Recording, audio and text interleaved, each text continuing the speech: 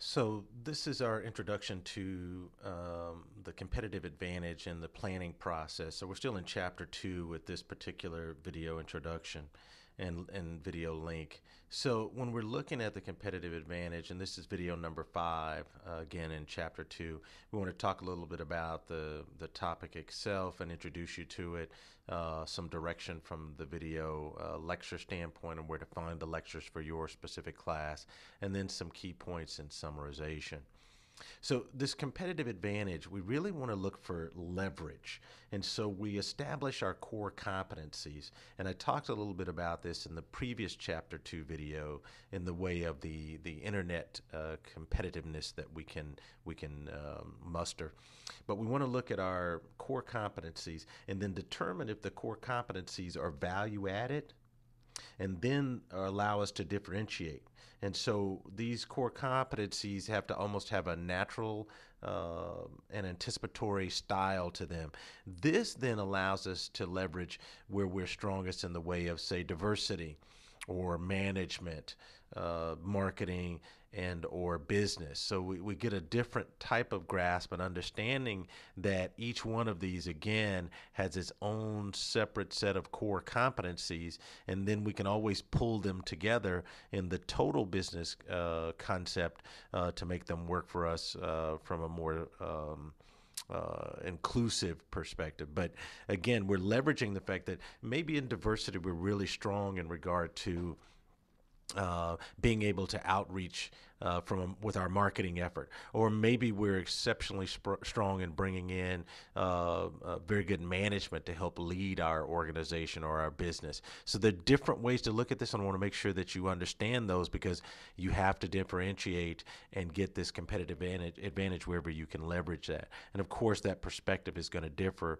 based upon which class that you're in. So from a direction standpoint, in Management 362, which is the Principles in Management and Leadership class, make sure that you go to the YouTube channel, which is youtube.com/motivate the world, and subscribe to the channel. Look at the playlist and look at the chapter 2 video.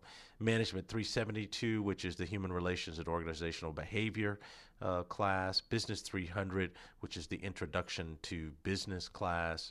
Business 330, which is the Managing Diversity in the Workplace class, and then Marketing 300, which is the Principles of Marketing class. So these are all separate videos, and although there may be some similarities, there's some distinct differences, and we highlight those. So pay close attention to the videos and how that highlighting differentiates each one of these particular classes.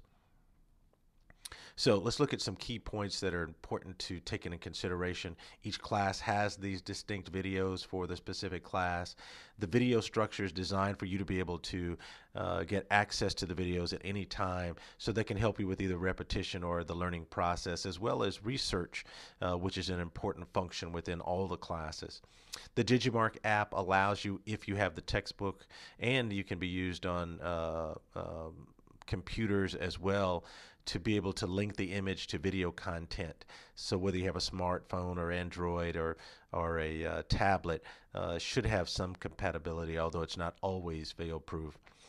And then Motivate the World is divided now into the website, which houses your assignments, your forums, your quizzes, and even more to help you navigate through the class. And then the YouTube channel, which we alluded to earlier, that has the video content and the lectures for Management 372, Management 362, Marketing 300, Business 300, and Business 330.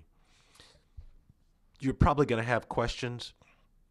Be sure to touch base with me if you do, and you can either email me or you can call me on the office phone. But I think that's important in the equation, because when you pull together this much material and you have this much work that you are trying to get across and make sure people are learning in the education process, there will be questions. So feel free to contact me.